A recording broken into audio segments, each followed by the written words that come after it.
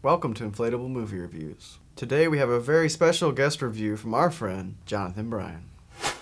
This week, Sex and the City 2.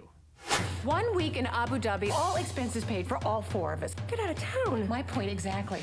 In Sex and the City 2, it's been 2 years since Carrie Bradshaw finally bagged John Mr. Big Preston. As the monotony of married life begins to set in, she and the fashionable foursome take an all-expense-paid trip to Abu Dhabi. Any fan of the show will find this sequel entertaining, but the plot is secondary to a million costume and scenery changes, which bloat the film to an astounding 2 hours and 27 minutes.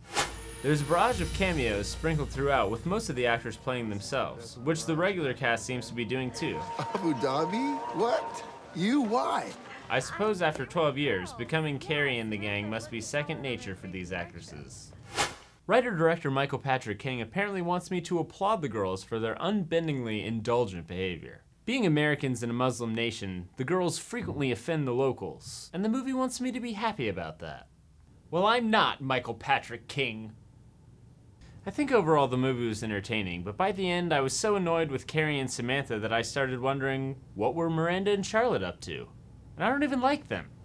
I guess the theme of Sex and the City 2 is marriage, but the message I got is, never forget to sacrifice everything for a selfish whim. I give Sex and the City 2 2 out of 5 cougars. As long as people are still buying tickets, I'm sure we're gonna be seeing the antics of Carrie and the gang long into their 60s and 70s. I'm Jonathan Bryan for Inflatable Movie Reviews. And now back to Matt.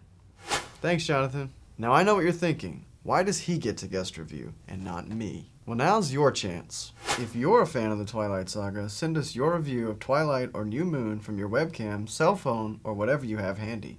Remember, we aren't looking for production quality. We're looking for personality. The deadline for entries is June 26th, so make sure to get yours in soon. I'm Matt with Inflatable Movie Reviews.